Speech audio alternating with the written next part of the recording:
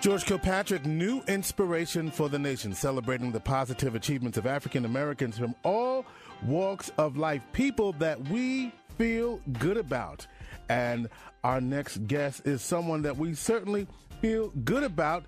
Elaine Meryl Brown joins us. She's the author of The Little Black Book of Success, Laws of Leadership for Black Women.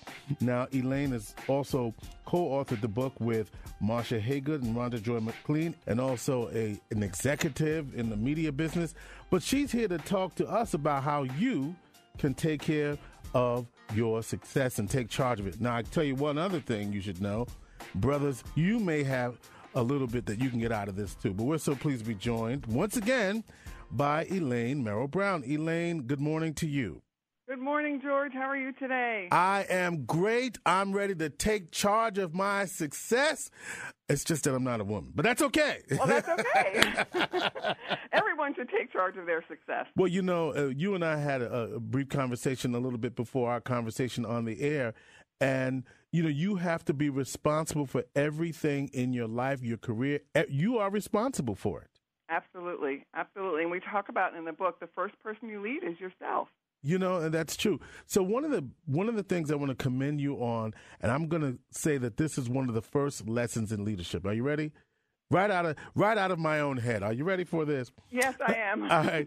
That you knew right away that you needed partners to make this book happen, and often we don't look for other resources to make the things happen that we need to make happen. So, congratulations to you for recognizing that. In collaborating on this book, you could get to the same goal. Thank you so much. And you know what you said is absolutely right, and it's key because the goal was to get a book written and out the door for Black women, specifically on the subject of leadership. Because when we started looking at the book, or when I started, actually, the whole concept, the whole notion, the idea was inspired by me. And I had tried several times to write it on my own, unsuccessfully, but was determined to achieve that goal because there was so much information that I had learned and wanted to share. And fortunately, my co-authors, Marsha and Rhonda, who have been in the leadership game longer than me, had much to bring to the table and pretty much shared the same mindset as me, is that we wanted to reach back and bring others along. We wanted to write the kind of book we wish we had when we were first starting out in our careers, because there was none. So part of leading yourself also means putting the right team together to achieve your goals. If you can't do it yourself, and oftentimes we, especially as women, don't ask for help. We, media or what have you, we're strong Black women. I mean, we're fed this notion that we can do things on our own, and oftentimes we can, but, not at the expense where, it might make us sick, may make us depressed.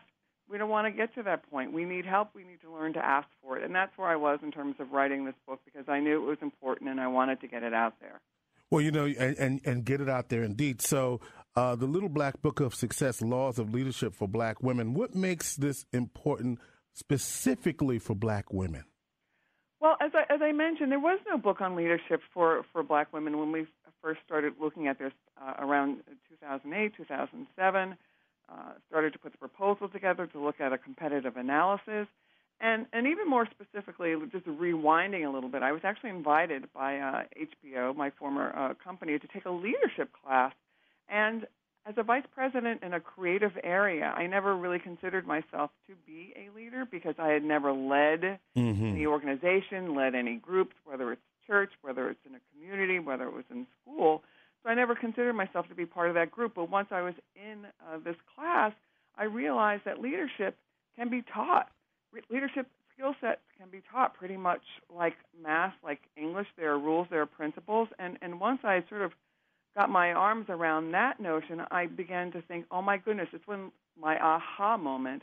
Imagine how many Black women who may not have access, resources, or opportunity, imagine how much further along in their leadership journeys they could be if they were aware of these principles. And that's when I knew that I had to write about that. As you mentioned, I'm the author of two novels, Lemon City and Playing by the Rules, so that was my way of sharing with people, and I knew I had to spread the word. Because we'll talk with Elaine Meryl Brown. Now, you know, there's another 3-4 hours in this conversation, but that's for another time. The book, The Little Black Book of Success, Laws of Leadership for Black Women, Elaine Meryl Brown, Marsha Haygood, Rhonda Joy McLean.